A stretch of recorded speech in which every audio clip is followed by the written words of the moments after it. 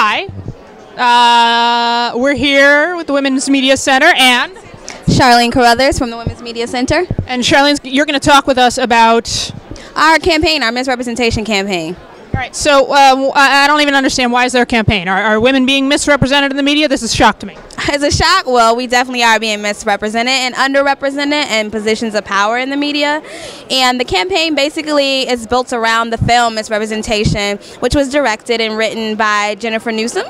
Out of California. So we partner with they partner with the Women's Media Center to build a social action campaign around the film. And out of that, we've come up with a concept called sexy or sexism. And the whole purpose is to redefine sexy and to identify sexism in television.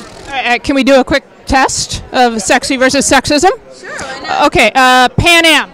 Pan Am, well, I think that's it's a mix of sexy and a little bit of historical sexism. Historical sexism. Okay, all right. Let's see. Playboy. Playboy, well, I'm a historian, so when I think about these things, it's kind of rough. For some people, it's sexy. You see women in their Playboy bunny costumes, and they're walking around in high heels. But for our girls, we have to think about whether or not that's the right image and what they should be aspiring to as they grow up. So that's the tinge of sexism that we find in the Playboy Club.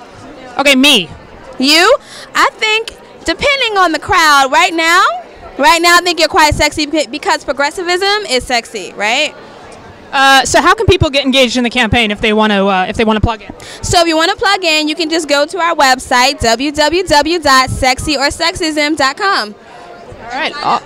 Awesome. Thanks so much for being with us. Thank you.